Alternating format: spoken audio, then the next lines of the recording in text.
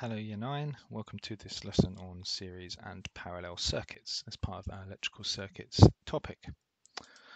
Okay, so the schedule for this lesson is as follows. We're going to look at some starter questions for you. Okay, those are on the starter on Padlet as well. Then we're going to look at a quick review of series and parallel circuits. Okay, we're going to look at why series and parallel circuits are used, some applications for them, what circuits alter depending on how we combine the cells, and then there'll be some practice questions. Okay, so here's your starter questions, the recall questions based on our last couple of lessons. So pause the video and have a go at these questions. Okay, now you can check your answers, see how you got on, and let's move on. Okay, so we've got here first of all two circuits, series and parallel.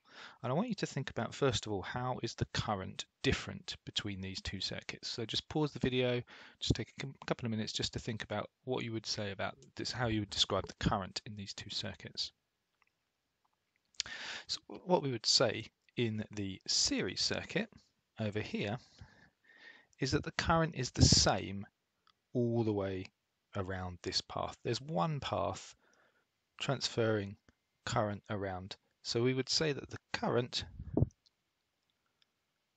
is the same everywhere. Okay, that would be our main observation about series circuits. Here's our parallel circuit over here though. So what's different about the current here? Well, what we know about current in a parallel circuit is that the current is not the same everywhere, it is split. Okay, it's split between the different branches.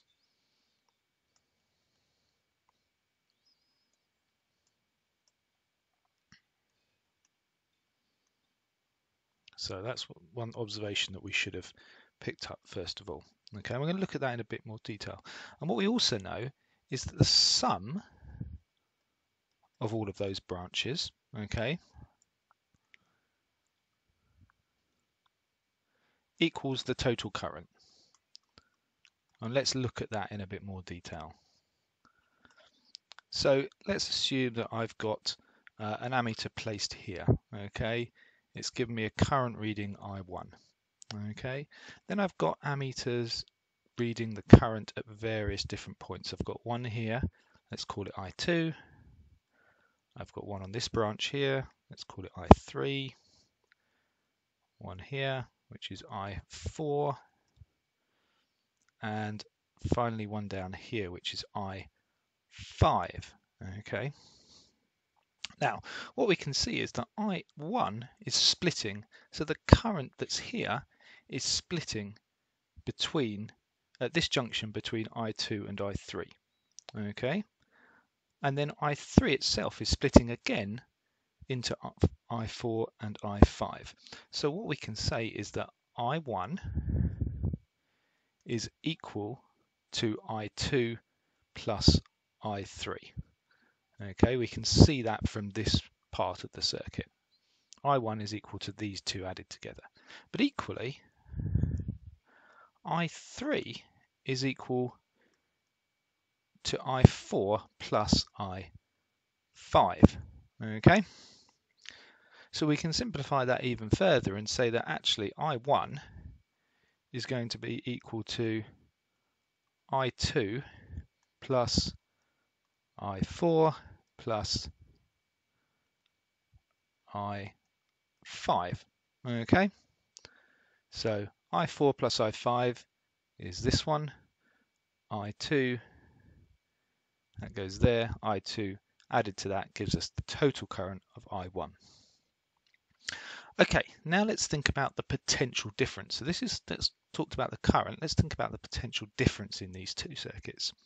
So just pause again and have a think what you would say about the potential difference across these two circuits. Okay, so we can say that the potential difference in a series circuit is split, isn't it? Okay, so if we remember from our work already, is this time the potential difference is split between components, okay?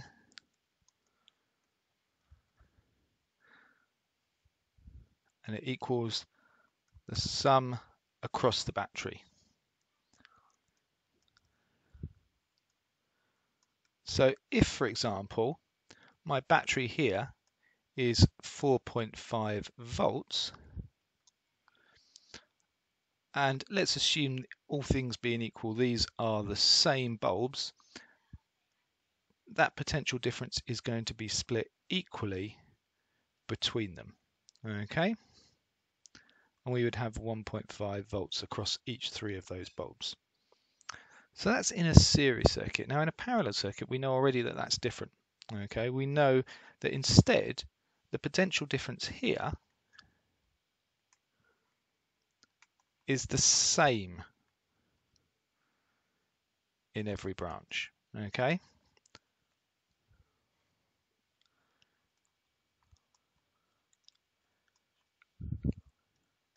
And it's also the same as the battery. So again, if my potential difference here is 4.5 volts, then my potential difference, according to that rule, will be the same at each point, okay? So I would expect these bulbs to be brighter than these bulbs because they're having more potential difference across them. Now, we can use our V equals IR equation to calculate resistance at various points, and that's but we'll come on to that in a later lesson, okay? So take notes down there from anything there that you need to. Here's your independent task, however. So I'd like you to copy and complete this table using the text below, so fill in the gaps in the table with the correct statements. Pause the video and have a go. Okay, now check your work.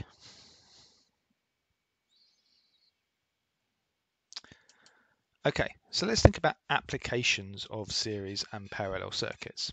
Okay, now I want you to look at these two circuits and think about what would happen to the brightness of the lamps if another lamp was added to these circuits. Okay, so if I added another lamp in series or in parallel, what would happen? So pause again, have a little think. So in our series circuit, if I added another bulb in here, another lamp, what would happen is there would be a decrease in brightness, okay? A decrease in brightness. Now, why would that happen? Well, that's because there would be an increase in resistance. We would have more resistance in the circuit, okay? And therefore, if there's more resistance, there'd be a reduction in current, okay? I'm just going to put as resistance would increase and therefore current would decrease, okay? And also, of course, the potential difference is being split across more components, okay?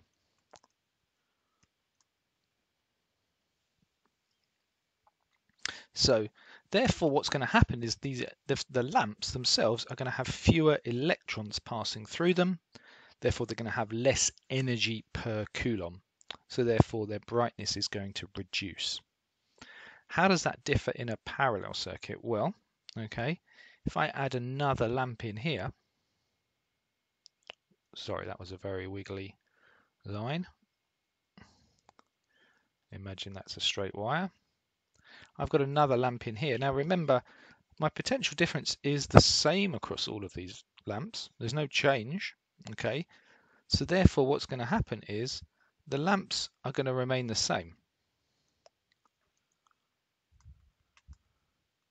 Okay? Now there's lots of reason why that, okay? But basically what happens is the total resistance, we'll come on to this in a later lesson in a bit more detail, but total resistance is going to decrease. Okay. There's an extra path, remember, there's an extra route for that current to flow. Okay, so now instead of the current having to be split between 3 branches, it can be split between 4 branches, so the total resistance in the circuit can reduce. Okay, remember that potential difference is the same in each branch. Okay, there's now more current in the circuit. There's the same potential difference as I said across each, therefore there's a constant energy and the brightness remains the same. Okay, so those are our key differences between parallel and series circuits. Okay, so an independent task for you again. So I'd like you to copy and complete these sentences using the words that I've put down here below. Okay, some of the words may be used more than once or some might not be used at all. Okay, so pause the video and have a go at this task. Okay, now check your work. Oh, dear me, that's not very good at all, is it? Let's work through this and explain what's happening. So this word should be increases and decreases. Potential difference across each lamp of the lamps increases. This means that the lamps, increases, decreases. This means that the lamps all become dimmer. Okay, so decreases and dimmer. When we add another lamp into a parallel circuit in a new branch, the total resistance decreases and the current through each lamp is the same. Also, the potential difference across each of the lamps is the same. These means that the lamps have the same brightness. Okay, so apologies that that's not very accurate. Okay, last thing we look at is combinations of cells. So we can combine cells in series or parallel to change the potential difference in the circuit. So let's look at these 2 examples here. We've got, first of all, series here. Okay, so in series here, we've got 2 cells, 2 1-volt cells, 2 1-volt batteries in series. Okay, and then we know that normal series circuit rules apply, which means that we add the potential difference for each, okay, to get the total voltage. So total voltage or total potential difference, okay, is going to be 2 volts. So that's the total voltage around the circuit.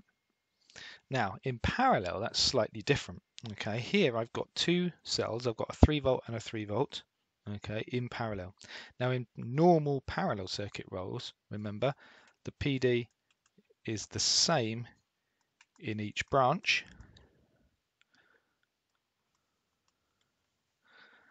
Okay, and therefore our total is also the same as well.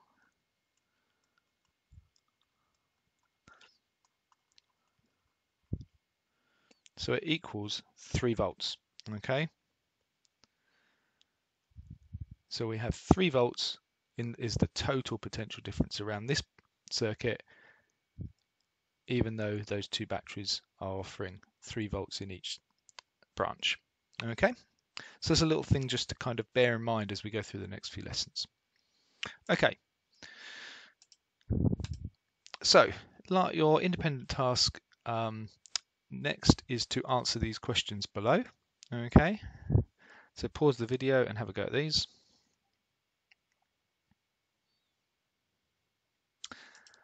Check your answers.